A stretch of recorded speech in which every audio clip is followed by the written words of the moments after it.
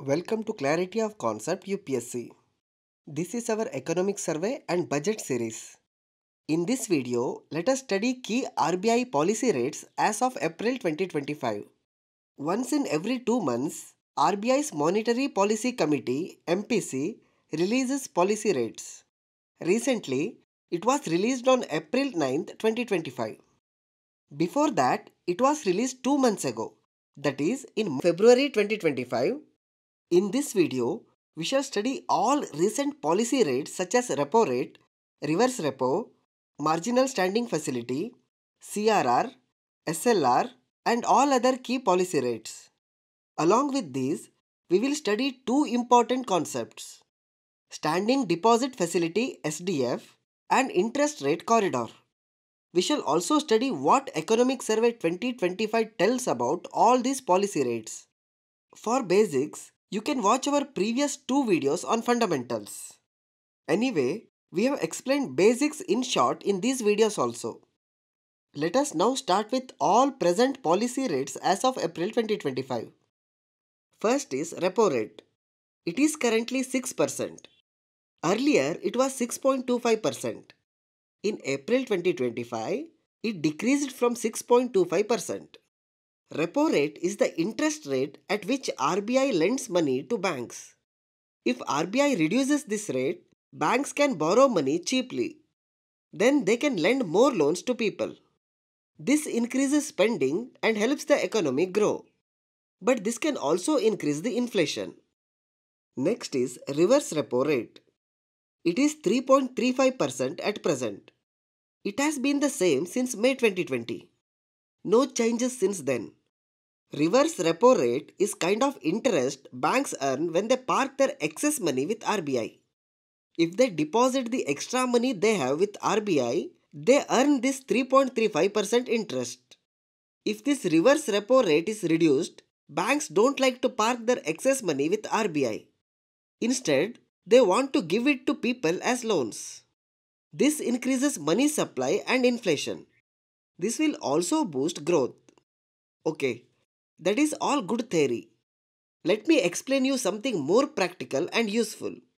Imagine there are three banks: State Bank of India SBI, Canara Bank and Bank of Baroda. Now, Canara Bank wants money urgently. It says it will give 2% interest if anybody gives it. Now Bank of Baroda and State Bank say, hey, why should we give you money for just 2% interest? If we keep that money in RBI under reverse repo, we will get 3.35%. Why should we give you money for less interest rate, and that too there is risk? Cannot be very sure about you. And if we give money to RBI, it has no risk at all.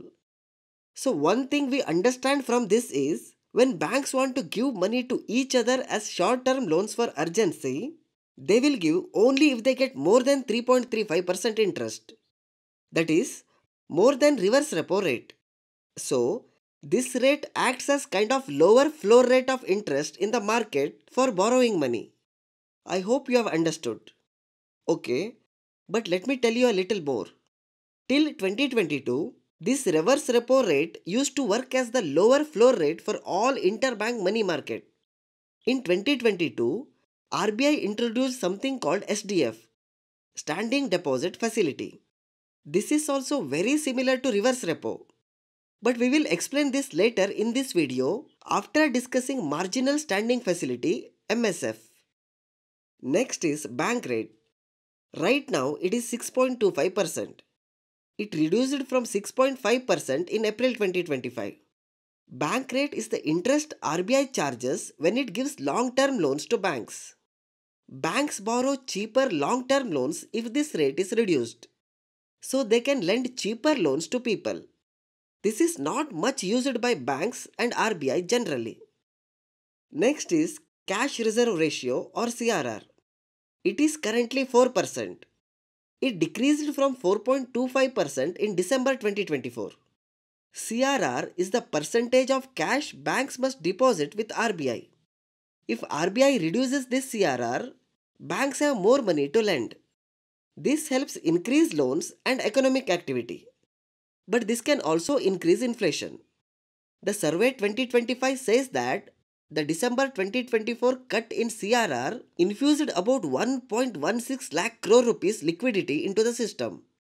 This helped banks have more lendable resources. Next, statutory liquidity ratio or SLR. It is 18% at present. It has not changed since April 2020. SLR means the percentage of deposits banks must keep as liquid assets like cash or gold. If this ratio is lowered, banks can lend more money. More lending boosts economic growth but also increases inflation. Next is open market operations or OMO. It is the process through which RBI controls liquidity in the banking system. When RBI wants to increase liquidity, it buys government securities from banks and gives cash in return for banks. When it wants to decrease liquidity, it sells these government securities and sucks out money. In January and February 2025, RBI bought government securities worth 60,000 crores from banks. In March 2025, RBI bought more securities and injected 1 lakh crore rupees. In April 2025, RBI again bought securities and gave 80,000 crore rupees to banks. By buying securities, RBI gave cash to banks and increased liquidity. This will help banks lend more. It will boost growth but can also increase inflation. Next is Marginal Standing Facility or MSF. It is a window through which banks can borrow money from RBI overnight in emergency.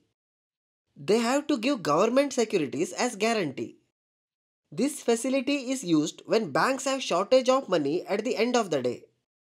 The MSF rate is 6.25% now.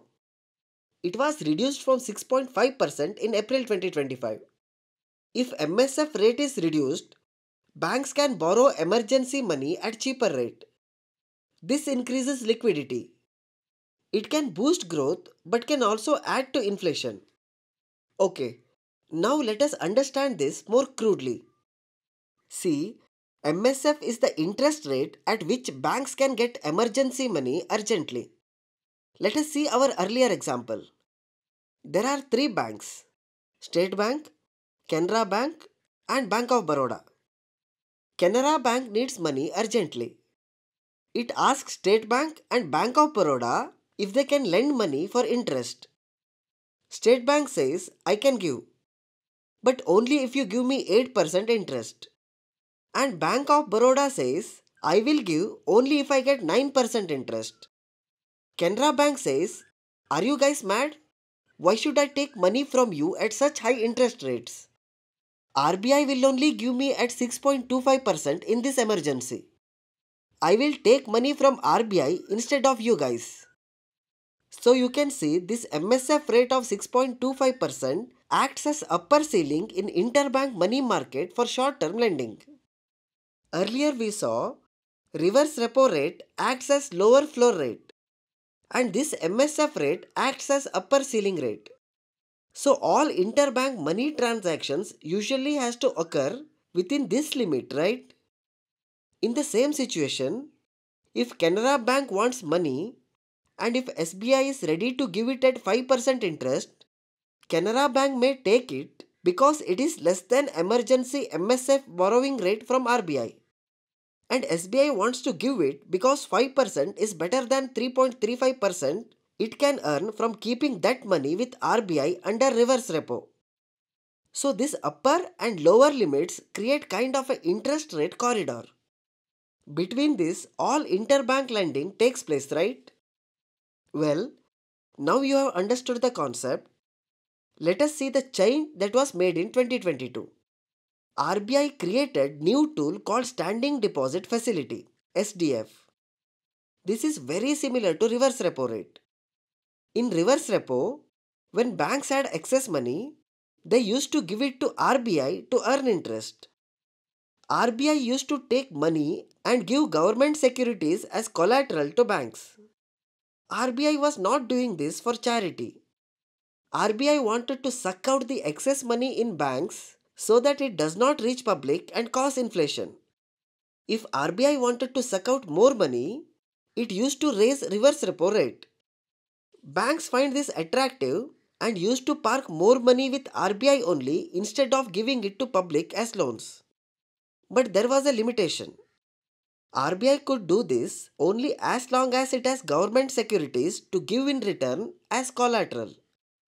This was creating problems for RBI to suck out a lot of money during tough situations. So RBI created a new tool. It said, okay, I will take money from banks and give more interest, but I will not be giving government bonds as collateral. To make this more attractive, it kept the rate much higher than reverse repo so that banks find this option very attractive.